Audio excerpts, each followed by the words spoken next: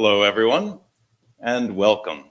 I'm so excited to see such a big audience and so excited to see so many people that I've communicated with over video, chat, and email that I can now talk to in person. So it's very, very nice. I'm talking today about Google's investments in Beam. And so first, a little bit about myself. I've turned off the projector. So my name is Kerry, and I am an engineering manager at Google. And right now I manage about 2/3 of the Beam team, covering IOs, Python, ML workflows, data flow templates, and Go. Yeah. This is a picture of me at work back when work was in my house. Those kittens are much bigger now, and they still both want to ride on my shoulders, but if they do, it results in a literal cat fight on top of my head. So I try to avoid that. This is me at home. I live in the woods in North Carolina with my 6 children and my wife, who's just moved to the Flume team. So we get to work tightly together. You can tell that I'm a software engineer because I can't resist showing you a picture of my children representing 2 different data structures. In the one case, we have a list ordered by height and sorted. In the other case, we have an unordered set referenced by a single pointer, which is me. The second picture makes a little more sense if I tell you that my old job, I was a circus performer, and I had a circus school and performance company. So I can literally put ringmaster on my resume, and I do so whenever possible. But of course, today we're here to talk about Beam.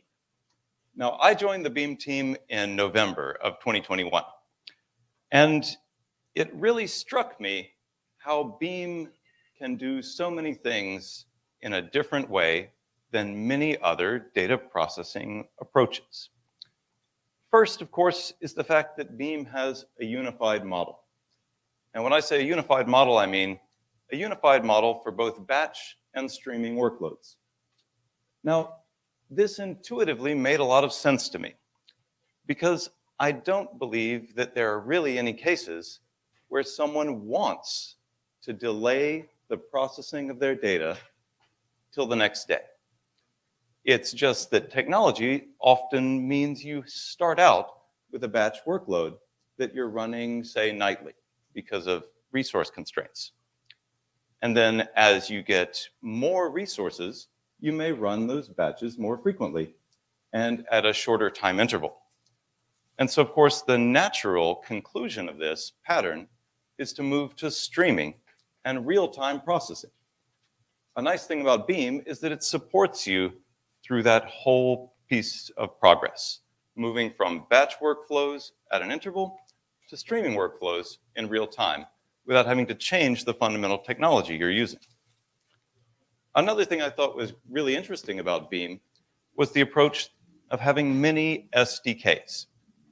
So that here we're really trying to meet the developer where they're at, instead of making them come to us in our paradigm. So right now we have, of course, Java, our great granddaddy SDK, Python, and very, very recently, a fully featured Go SDK as well. I'm also going to talk a little bit about our TypeScript SDK, which is currently experimental. Finally, there's portability. So Beam doesn't just let you pick your SDK, but also lets you pick where you want to run your pipeline. Of course, as a Google employee, I think Dataflow is a really good choice, but there are other choices.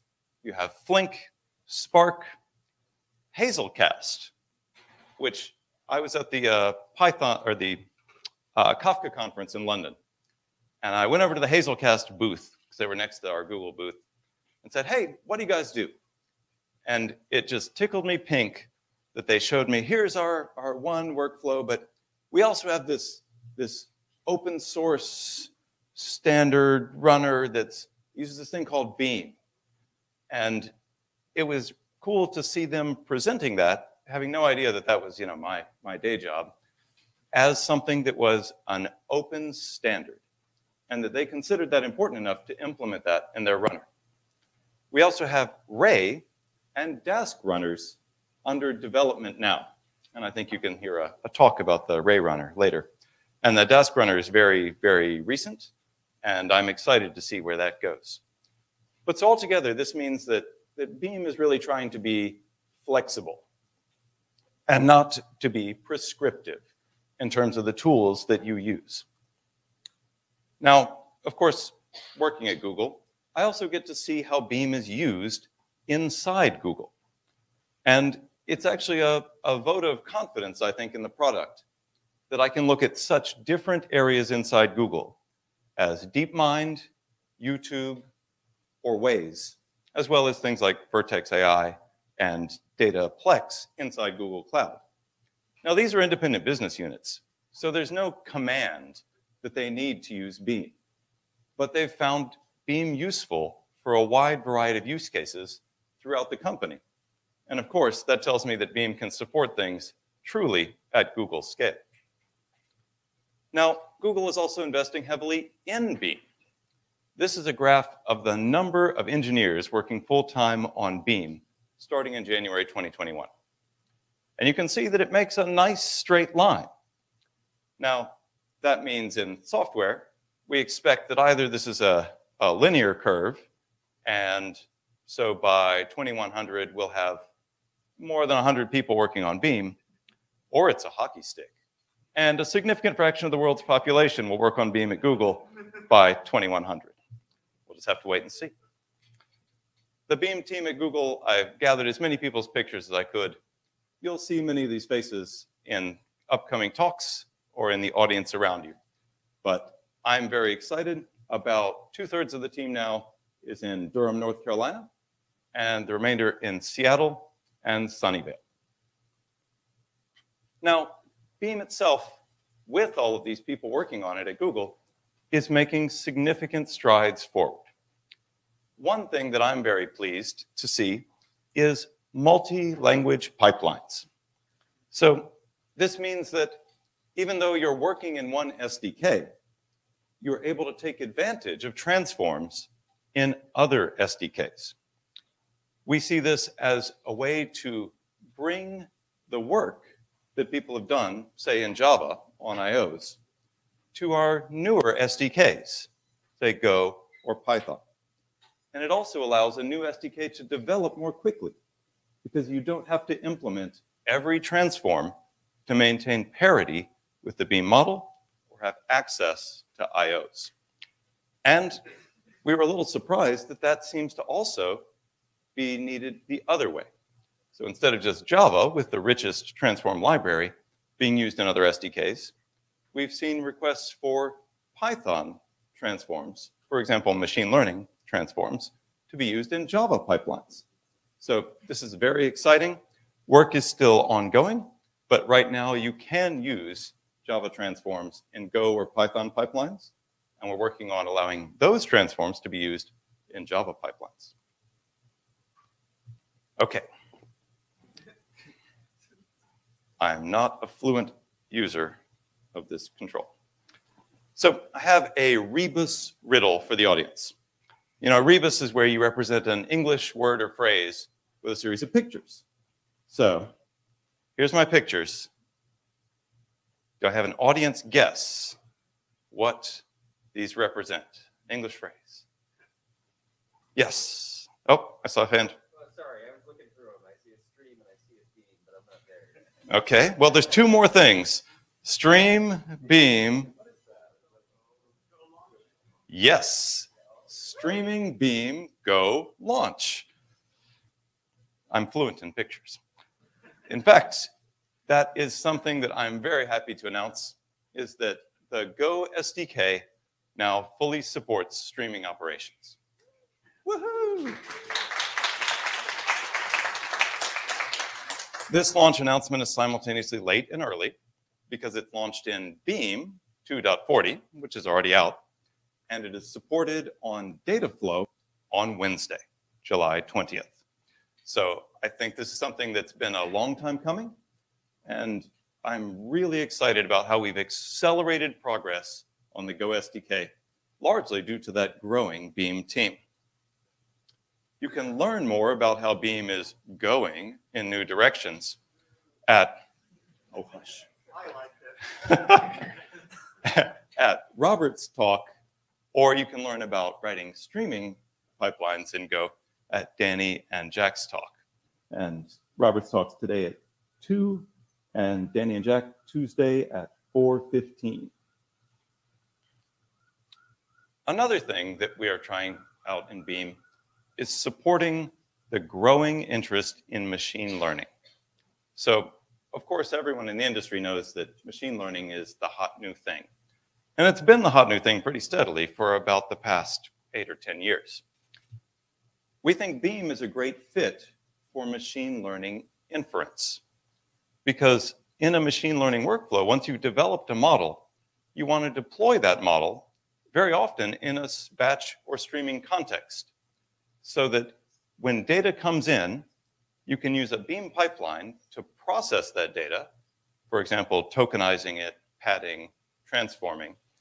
Then you can call a model for inference on that data, get the inference back, and continue with your pipeline.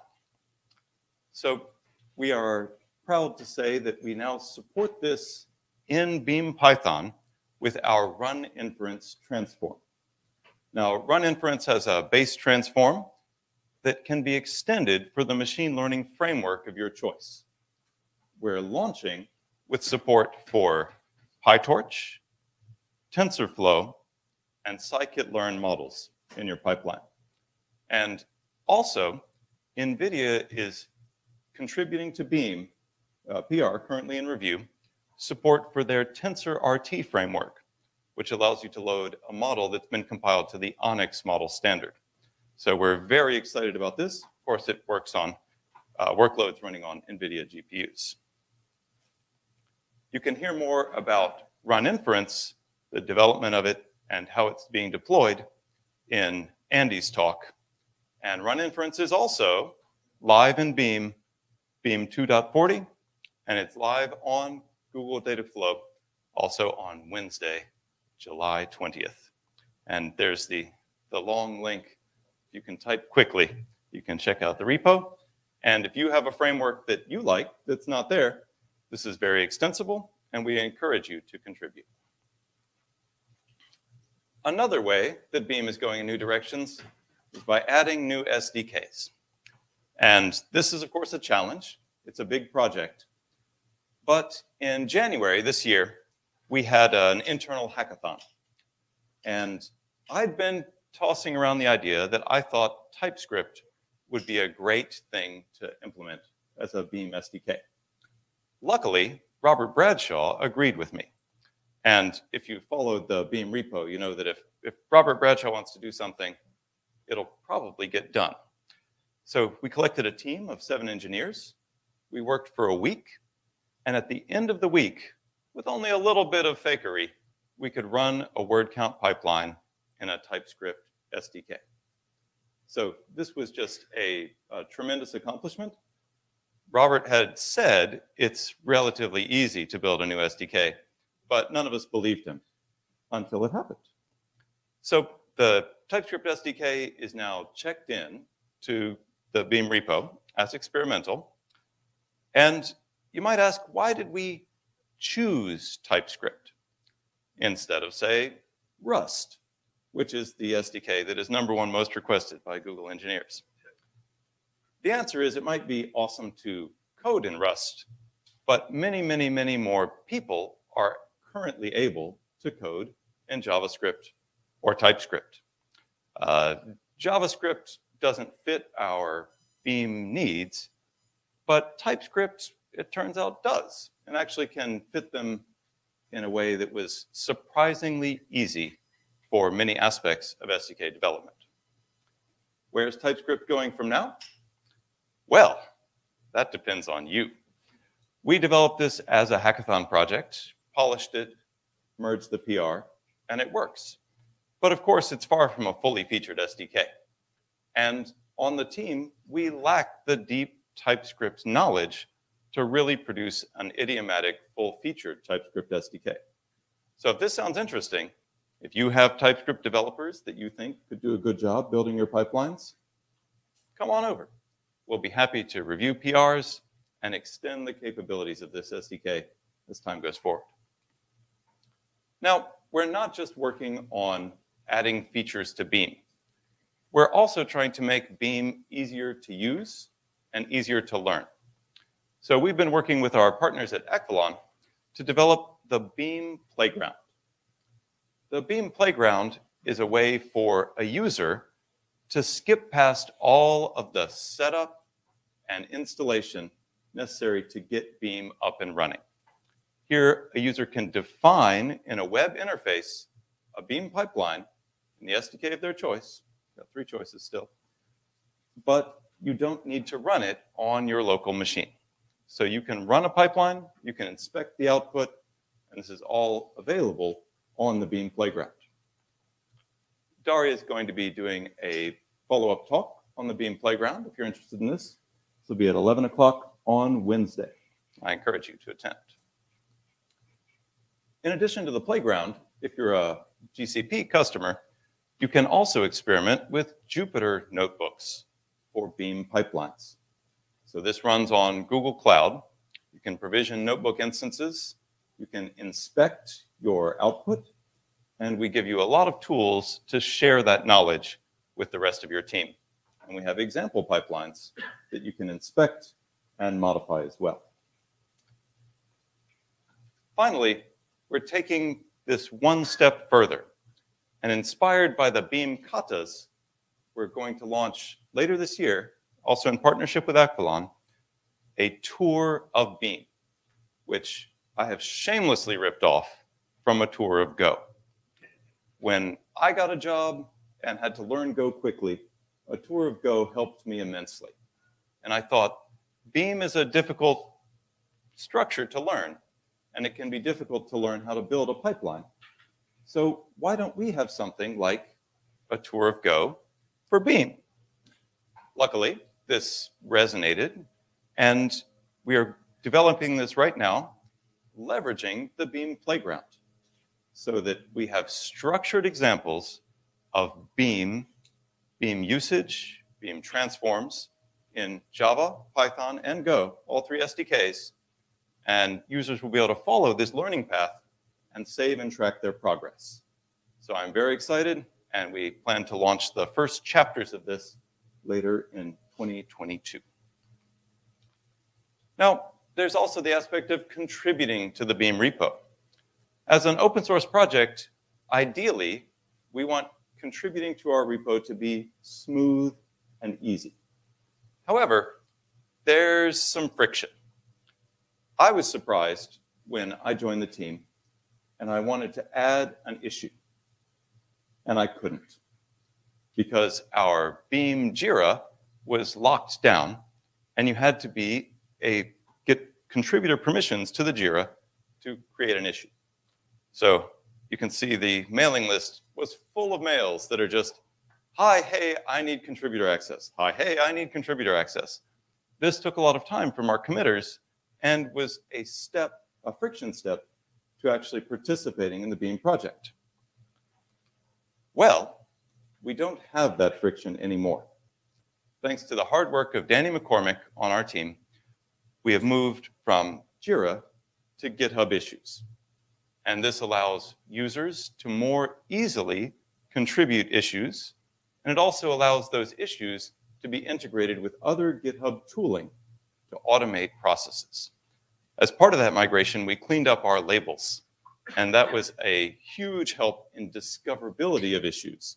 So if you haven't checked out the project in a little while, I recommend take a look, make sure your issue of choice was migrated correctly and is labeled well, and enjoy the ease with which you can now create new issues in the project. Another Danny contribution was a PR bot. And this is amazing because formerly you could submit a PR, and especially if you're an outside contributor, you may not have any idea who's the right person to review your change or committer to merge your change. But by automating this process, we now have the advantage that you can submit your PR and the PR bot will assign you a reviewer, a correct reviewer based on what your change is, or someone who can review, and also track the progress of that PR through review and eventually assigning a committer for merge.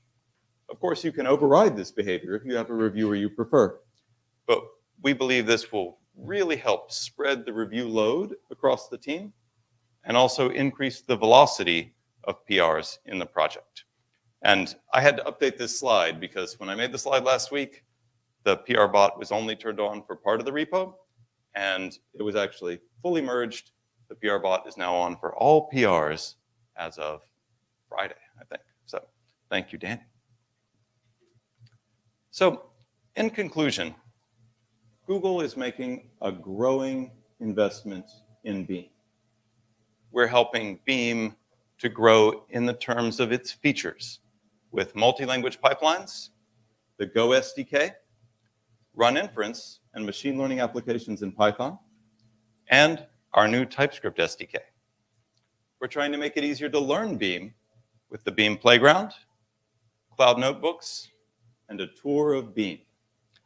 And we're trying to make it easier to contribute to Beam with our GitHub issues migration and the PR bot. Finally, this represents the work that the team has done roughly in the last year. And with the growth of the team, we're still bringing new team members up to speed, which means I'm very excited about what I'll be able to announce next year in the next version of this talk. Thank you all very much.